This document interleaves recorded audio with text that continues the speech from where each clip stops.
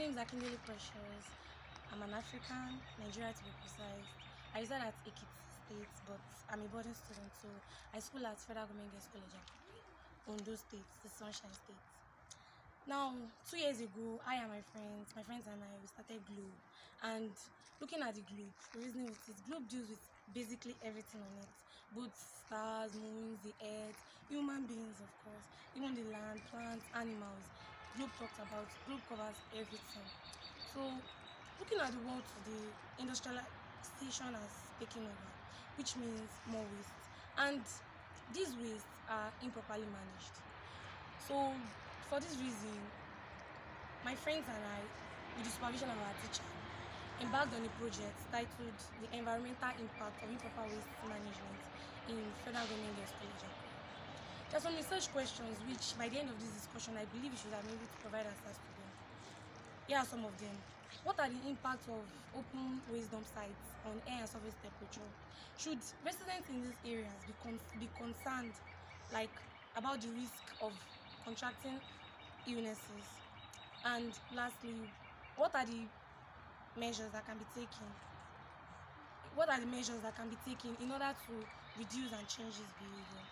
Well, the objective of this project is aimed at assessing the impact of open waste dump sites in air and surface temperature in Federal Government Girls College, Akure.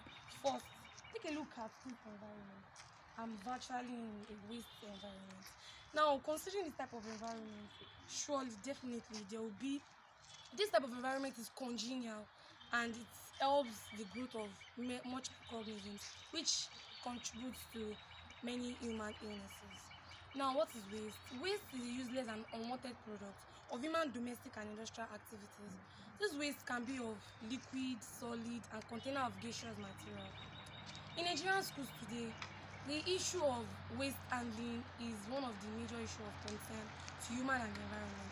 Basically, people that live around their surroundings, students and the teachers.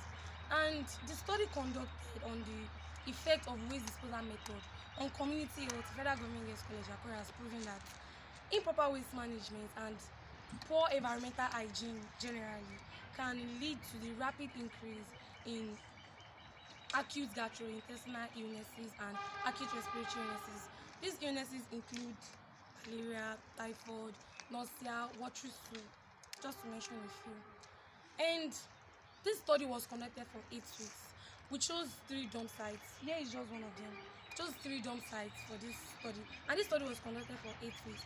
And we chose the atmosphere protocol under the globe protocols, using measuring the clouds, the relative humidity, air temperature, and the surface temperature. Here are some of the instruments which we used for taking the measurements. This is used for taking surface temperature, while this is used for taking the air temperature. So we analyzed the data we collected during these 8 weeks using the mean graph.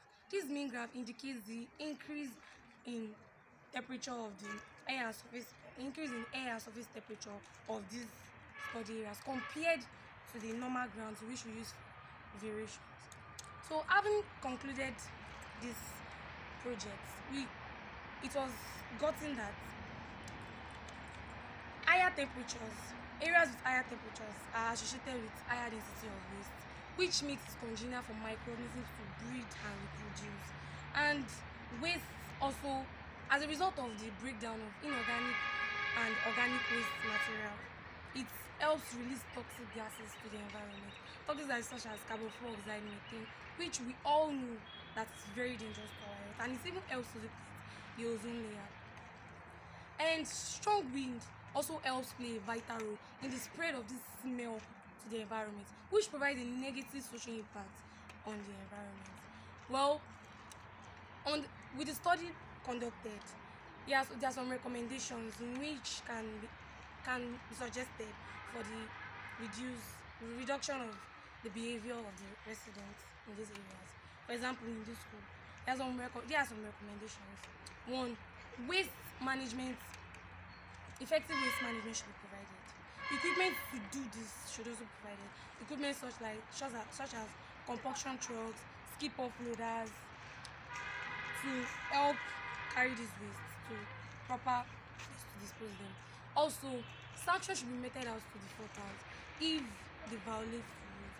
And public enlightenment should also be given to people on the effect of improper waste handling, so to ensure that change in behavior. Because in Nigeria today, open waste dump size is very, very common. And having concluded this study and everything, we decided that Globe is one of the most important virtual platforms in Nigeria.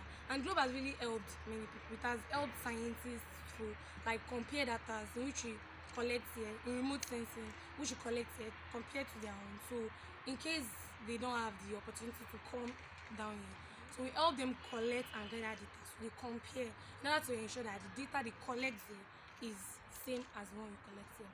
Well, thank you for listening. I remain Akindele Precious.